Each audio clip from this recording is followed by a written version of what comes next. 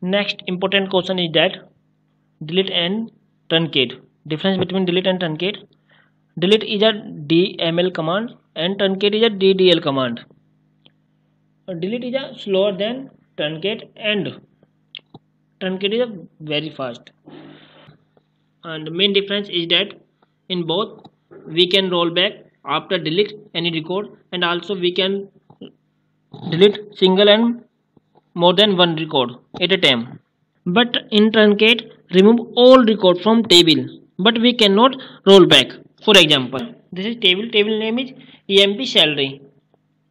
Inside the EMP salary showing record here, and we start delete record from this table where id is equal to 3, where this is record. Inside the delete we can delete single row and more than row at a time, and we can also roll back after delete record. For example, like this is my table EMP salary. Inside the showing record here, and after delete record here we delete where id is equal to 3, it means this record, and we fire this command like this, execute, and after that 3 id is equal to 3 record is not showing, id is equal to 3 record is not showing in my database.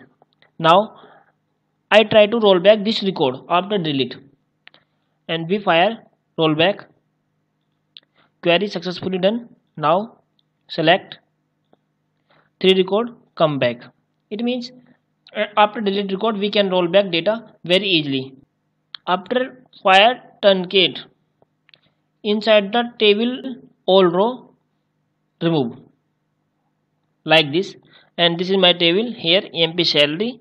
Now we fire truncate table and execute.